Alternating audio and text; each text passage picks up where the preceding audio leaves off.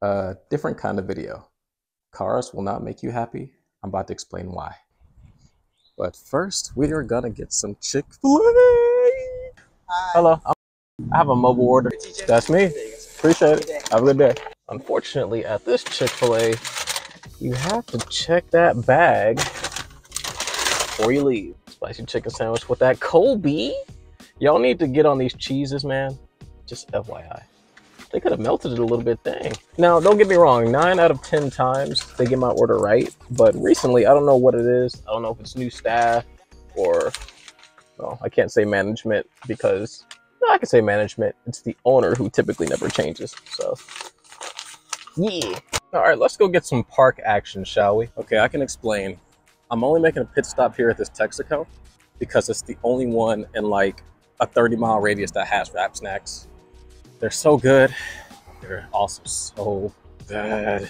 Out of all these flavors, nah, super nah. These are undisputed best recent modern Wrap Snacks. All right, now it's time for the park.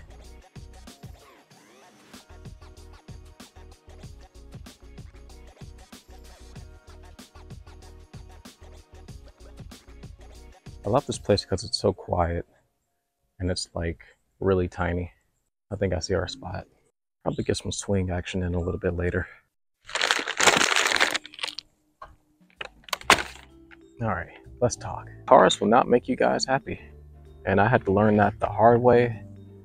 It's true. People with money, they often say it. People with a lot of cars, it's not, I'm not saying that they're enjoyable, but I've owned like several cars and bikes in the past, and yeah, they'll give me like a splash of joy for like a moment of time, but it's not my source of happiness, and it shouldn't be yours either. So make sure you kind of take that with a grain of salt. I want to focus on 3 things today. I guess it's kind of a mukbang mix too. But number 1, cars should absolutely not be your source of happiness. Number 2, do not let these YouTubers fool you. The ones with access to nice cars and whatever and money and stuff like that. And number 3, cars should be a bonus to your happiness. Like, it should not by any means be a foundation to it. I'm about to explain why right now.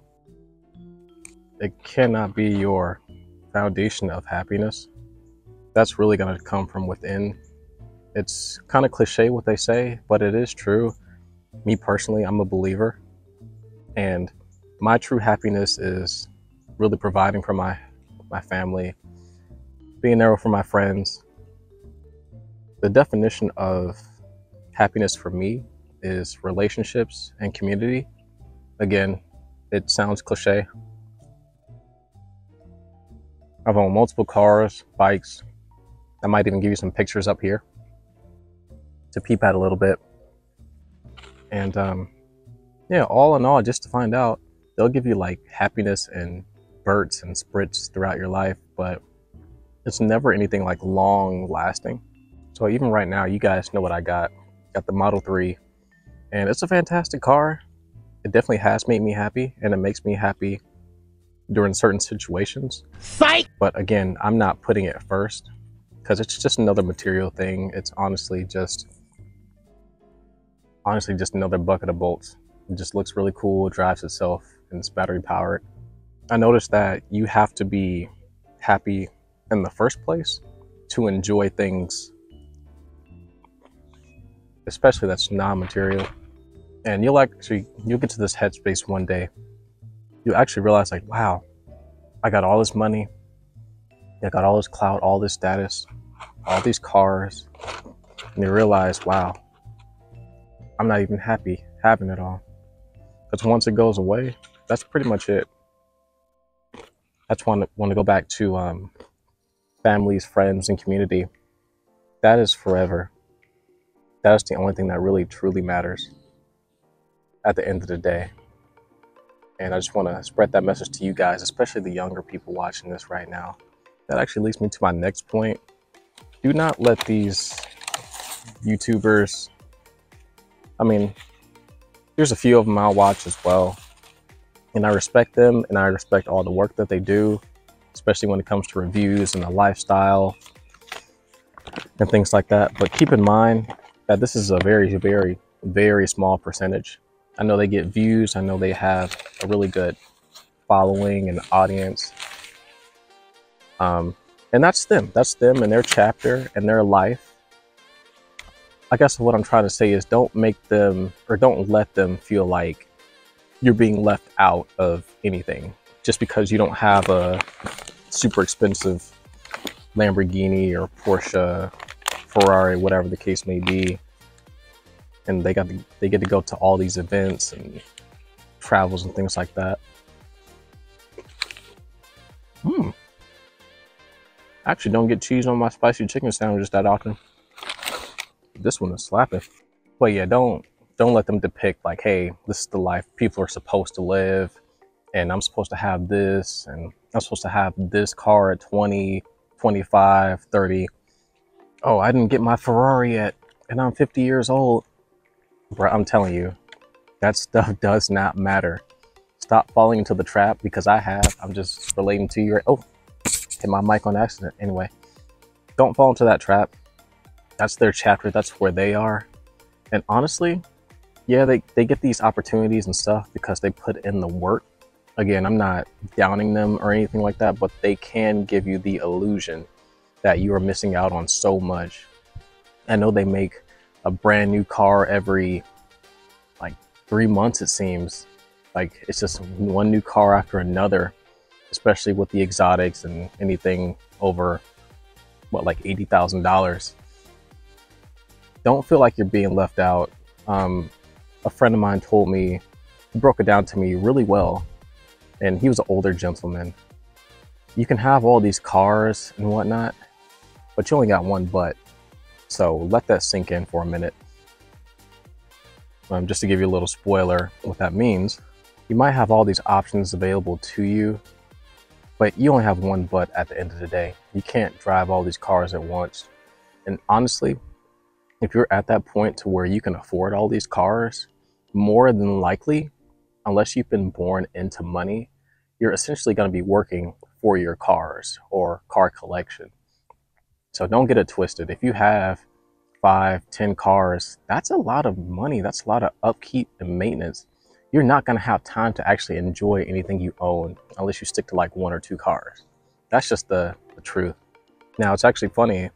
A lot of the friends I know with cars and money, they'll actually swap them out every 6 months to a year.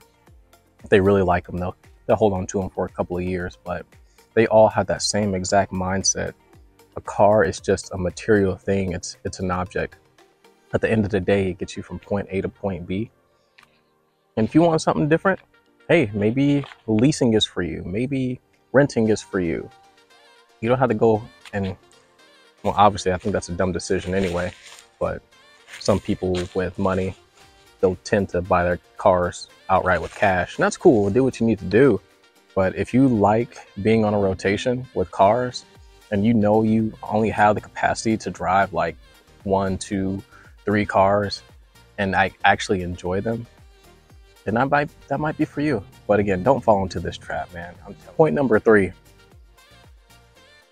cars and honestly all other material things should be bonus points to happiness, to your happiness. Just like I said before, your foundation of happiness needs to already be at a certain level to where you're just happy in general.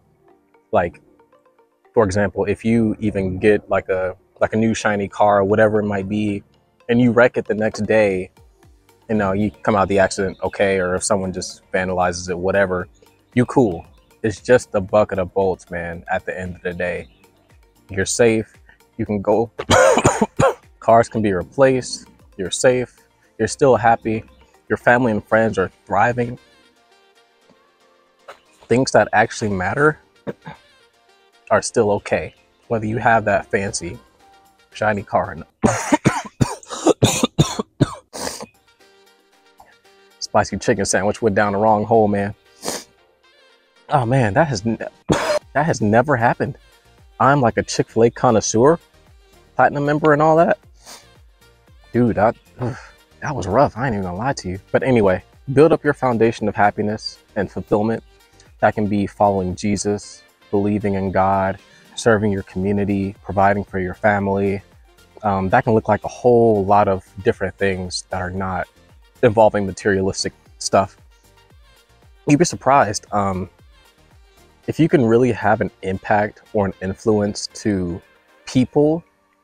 You'll probably most likely find that more fulfilling in the long run and over time, even in general, than, again, having all this stuff. So, for example, I want a BRZ. I've been wanting it for years now. Still don't have it yet. And that's honestly because I'm trying to be a little more smart with my money. And I think I'm in a position in my life where I'm really like honing in on what actually matters. Again, I'm a believer. And so I'll read the Bible scriptures. There's one that stuck out for me. It's been sticking out to me for the longest time. You cannot serve both God and money. That's what it is. Here's the Bible verse right here. And what that means is if you put the Lord first, He'll give you exactly what you need and what you want. And honestly, that's another conversation for another day. I know this video has nothing to do with actual cars itself, but what you want might not actually it's probably not even a want, to be honest. And actually what we do too is we turn our wants into needs, and we don't really need that at the end of the day. You know what I'm saying? But again, if you're following Jesus or interested in following Jesus, if you look to Him first, He'll give you what you want. And that's just the truth. So I'm a living testimony of it. All this stuff that I didn't even want or prayed for, I have. And it's actually kind of surreal how it all works. I'm telling you, I know it's strange, but try it out. I hope you enjoyed the little mukbang action and me choking on my Chick-fil-A. Might even give you guys some bloopers on the end for sticking this far. But just to reiterate, man, just to reiterate, cars won't make you happy. If you're having a rough day already, before you even go to work, that car is not going to make anything better. So again, work on yourself, work on your mental, work on helping the people you love. That's what's really going to give you true foundational happiness at the end of the day. I promise you.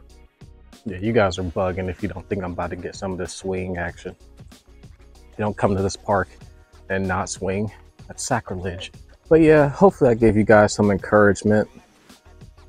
It's not everything. Cars are just one example of a thing that won't make you truly happy. Again, it'll do it temporarily or on the weekends. But yeah, if you like this, you know what to do. Check out other stuff on the channel. I hope you have a great day. Bye. I wonder if we can like make pizzas in that thing or something. I could probably totally do it. Spicy chicken sandwich going in today.